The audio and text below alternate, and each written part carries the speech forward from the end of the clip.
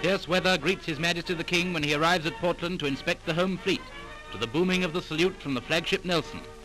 Heavy seas and driving rain follow him on his tour, but he shows extraordinary consideration for the men, and each inspection is carried out in full. The men are without coats, and so is His Majesty, and several times he refuses the offer of a mackintosh. Moving from ship to ship in the Admiral's barge, the King eventually spends the evening aboard the Courageous, in circumstances unique in naval history. Without a single officer present, His Majesty attends a smoking concert with 2,000 men from every ship of the home fleet. And boy, has the Navy got sex appeal.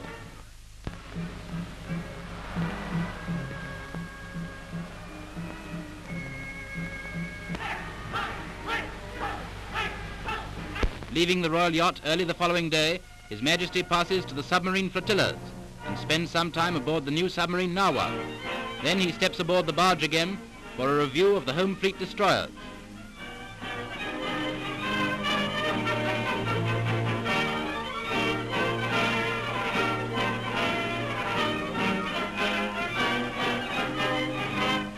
Aboard H.M.S. Campbell, he carries out his usual inspection of the men with a smile and a pleasant word for many whom he recognizes. His Majesty has made this visit to the home fleet memorable for the human note he has kept above official formality. All through, he has made it clear that he came to see not the ships, but the officers and men. A memorable 2 days in the history of Britain's Navy.